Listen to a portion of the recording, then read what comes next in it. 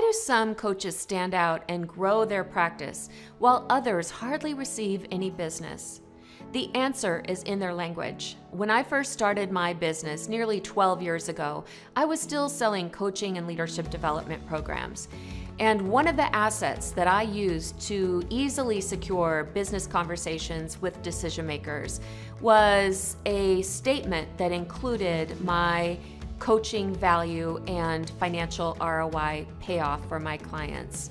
I called that statement my ROI power statement, and that statement allowed me to quickly scale my business to multiple six figures in a very short period of time. So by now you're probably wondering what goes into that ROI power statement. That power statement will contain a statement of the type of client that you work with, a for example that illustrates the kinds of transformational changes you're able to achieve with that type of client, and finally, a statement that includes the real financial payoff that you were able to achieve with another client that's very similar to the one that you're talking to. Let me give you an example of an ROI power statement that I used to use when I was still selling coaching services. Here it is. We work with ambitious leaders who want to become more effective leaders.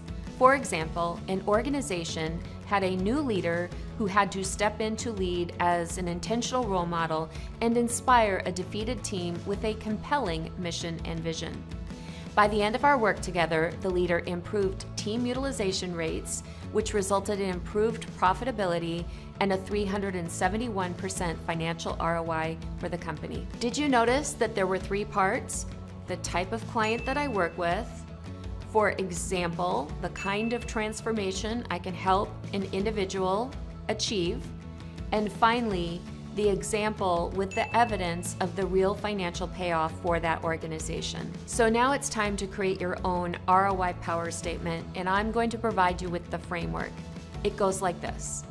We work with what type of specific industry or type of client situation. Then we excel in describe the type of goal or problem solution that you solve. For instance, we collaborated with a company that you'll include a similar situation to the person that you're talking with, who had what type of goal or problem. It should be the same as the decision maker you're talking to. The third part is, due to the coaching solution that you provided, they achieved what positive outcome backed by your ROI metrics.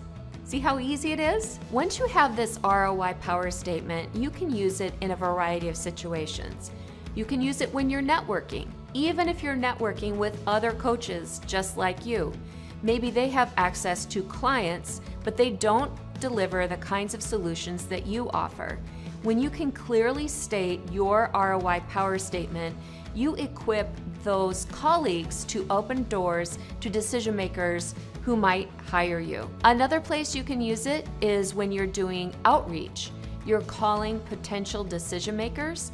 Within that conversation or a voicemail message that you leave, you'll have parts of your ROI power statement baked into that message or the conversation. The third place you can use your power statement is in an email follow-up. Let's say you leave a voicemail for a potential client. You want to follow up by email. In that email, you'll have a snippet of your ROI power statement. Finally, the last place to use your ROI power statement is when you're having that first discovery call with a brand new client. You'll include your ROI power statement in that discovery conversation at the very start of the conversation to set the context for that conversation that you're going to have with your client. My hope is that by now you have a set of words and a conversation framework you can leverage to secure more appointments and more new business. If you'd like to go deeper, I'll show you how to navigate the data in my brand new quest, the ROI of Coaching. Just click on the link below to see what's inside.